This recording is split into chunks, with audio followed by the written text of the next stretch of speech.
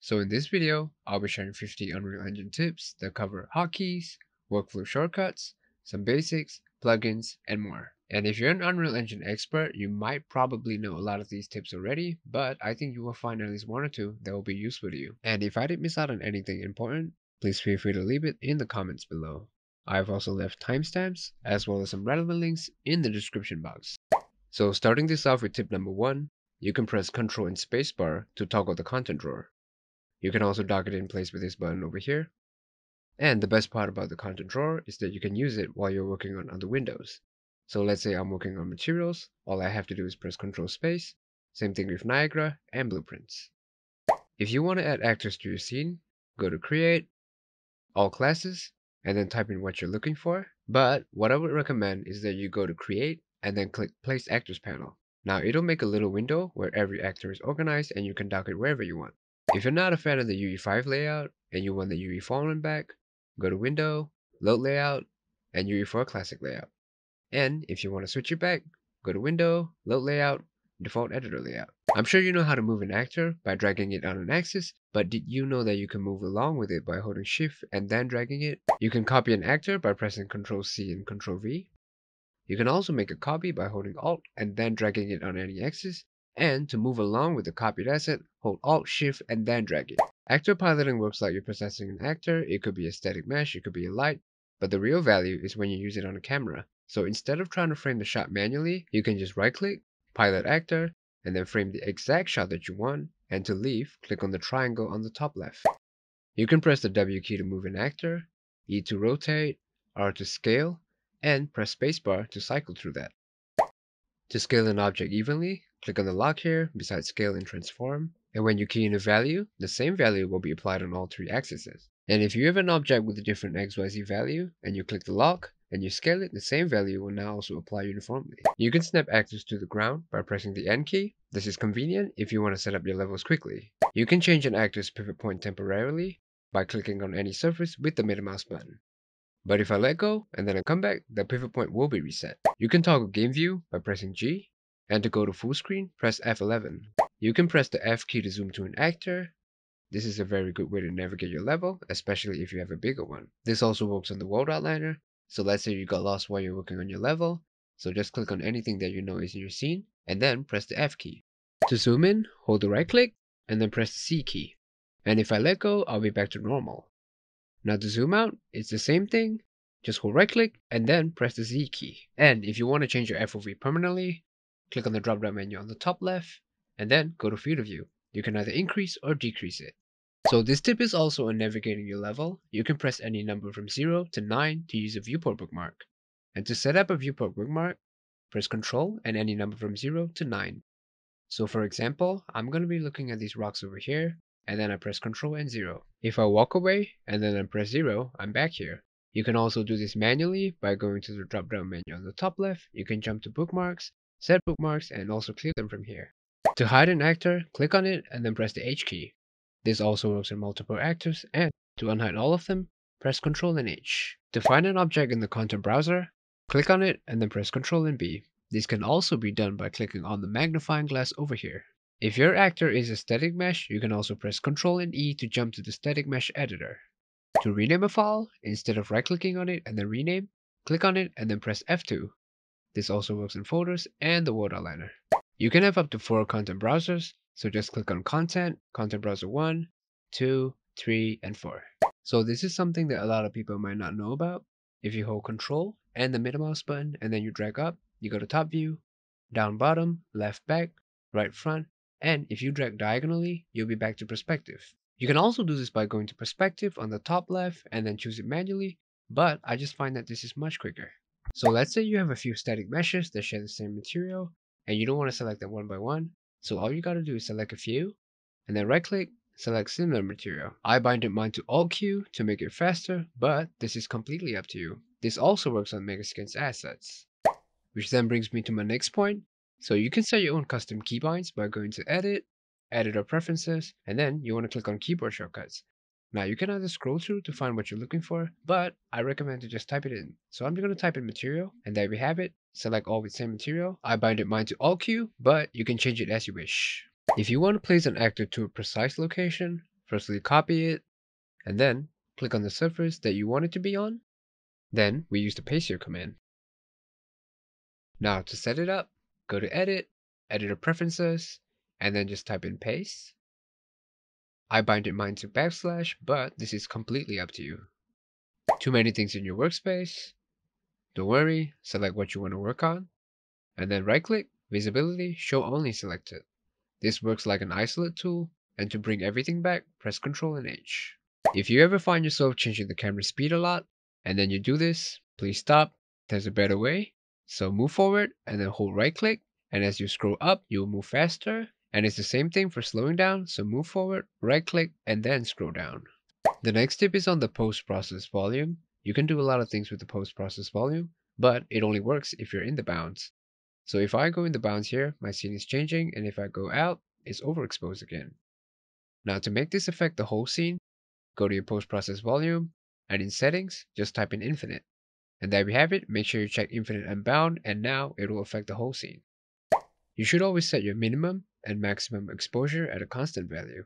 This is so that it's easier to work on your lighting and to keep things consistent. You can also consider turning off auto exposure, so go to settings, project settings, and then just type in auto exposure and make sure you uncheck it. Tip 27, exposure compensation. So I have two post-process volumes in front of me. The one on the left has an exposure compensation value of 5, and the one on the right has a value of -5. If I step into the one on the right, my scene turns really dark, and if I go back out, it's back to normal. And if I step into the one on the left, it becomes really bright. So this is a very quick way to change your brightness without having to adjust the lighting for the whole scene. If you're using Lumen and you want to change your GI quickly, go to the post-process volume and type in Lumen. Now you can choose Lumen, Screen Space, or Ray Trace. You can control the directional light by pressing Ctrl and L. If I drag it all the way up, it's noon, and if I drag it all the way down, it's nighttime. This can also be done in a more controlled manner, so go to your directional light and then press E to rotate. You can move the sun rays around, and I would only do this if I wanted to be really precise.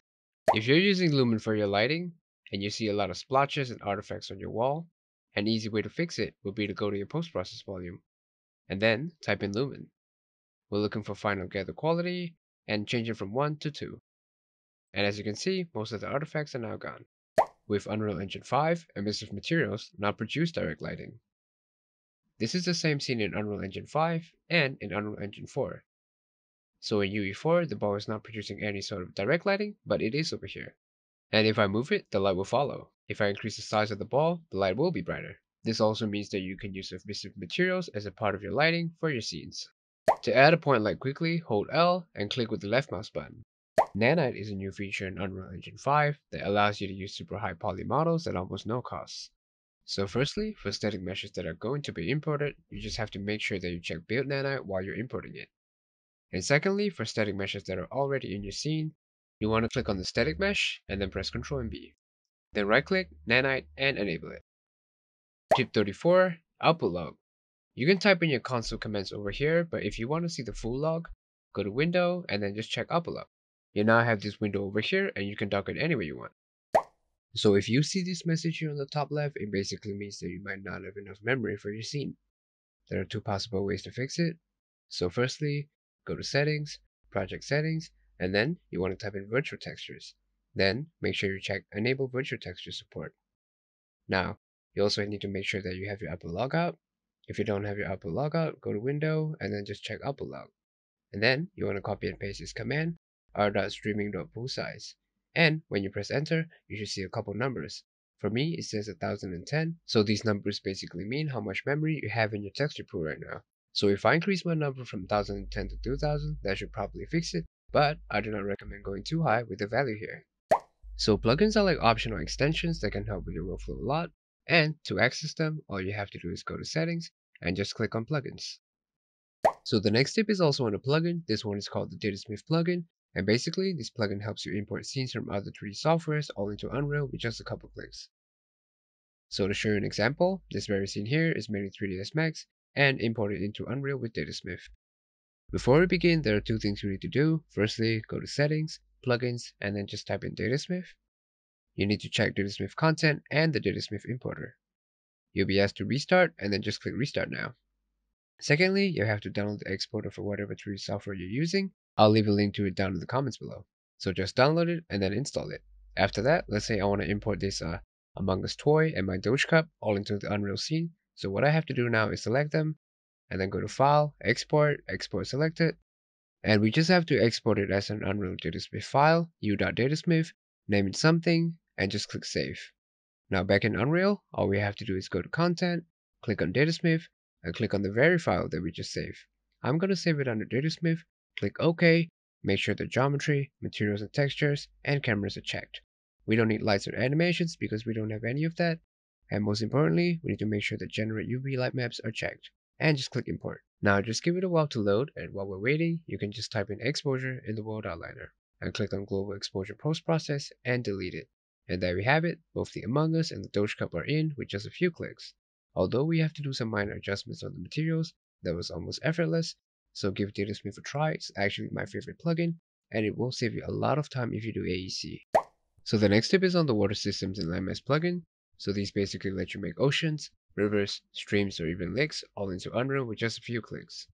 So to begin, go to Settings, Plugins, and then just type in Land. Make sure you check Landmass and Water, and you'll be asked to restart, so just click Restart. Then go to your Place Actors panel, and then just type in Water. Now let's say I want to add a lake, so just drag and drop Water Body Lake, and there we have a lake. To add a river, it is the exact same thing, just drag and drop Water Body River and drop it in. You can also control the size with the nodes, and you can also join the water bodies together. To add an ocean, go to an empty landscape, and then just drag and drop water body ocean. And then you want to scale it down just like that. You can also control the size of the waves, how fast it moves, and if I go underwater, there's an automatic post process for it.